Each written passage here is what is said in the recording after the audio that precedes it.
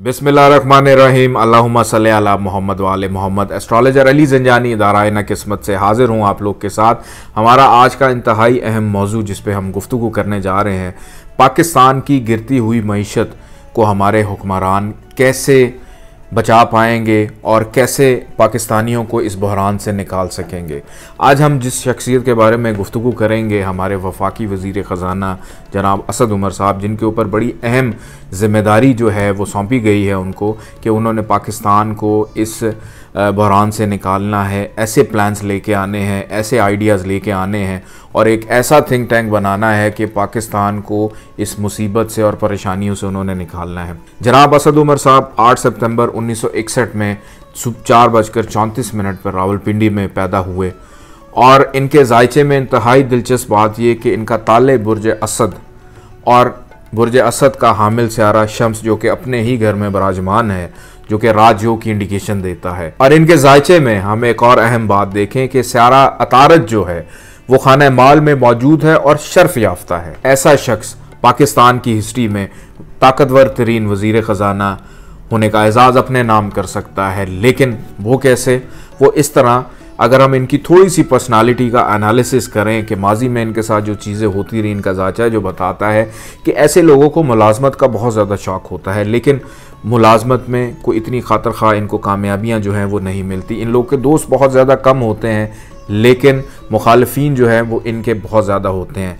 सफ़र करने से, ट्रैवलिंग करने से इनकी ज़िंदगी में इंतहाई मुस्बत और अच्छी तब्दीलियाँ आती हैं। अगर असद उमर साहब पाकिस्तान के लिए इंटरनेशनली लोगों के साथ राब्ते करें, जो कि इनका जायचा बताता है कि बैरून मुल्क लोगों के साथ इनका राब्तों का सिलसिला जो है वो बहुत अच्छा होगा, कि इनको पॉजिटिव फीडबैक जो है वो मिल सकता है। जैसे अभी हम IMF से कर्ज़ा लेने के लिए जा रहे हैं तो वो इंतहाई आसानी से असद उमर साहब की सरबराही में मिल सकता है। दुनिया जहां के इनकलाबात इनकी तबा नाज़िक पर जो है असरअंदाज नहीं हो सकते।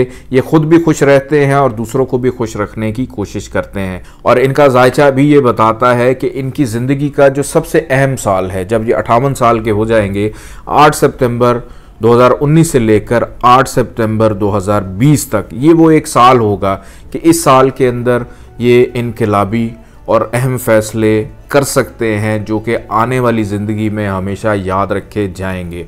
और जो शुरू में मैंने बात की कि ये पाकिस्तान के ताकतवर तरीन वज़ीर ख़ज़ाना होने का एजाज़ भी अपने नाम कर सकते हैं, कि इनके जायचों में मौजूद जो योग हैं वो उन मशहूर शख्सियात के योगों से मिलती हैं। मिसाल के तौर पर जॉन एफ कैनेडी, उनके जायचे में और इनके जायचे में बहुत ज़्यादा चीज़ें मिलती जुलती हैं। फिर उसके बाद अगर हम देखें डॉक्टर रितफाव, अदाकार John Travolta, Robert Bradford, Rishi Kapoor, Gulkara Madonna और आशा भोसले, ये तमाम वो लोग हैं जिन्होंने अपनी ज़िंदगी में नाम बनाया। इनके जायचे के मुताबिक इनके अंदर थोड़ा सा ये एलिमेंट भी नज़र आता है कि ऐसा शख्स दूसरों की बात को या दूसरों की चीज़ों को इतनी ज़्यादा अहमियत नहीं देता।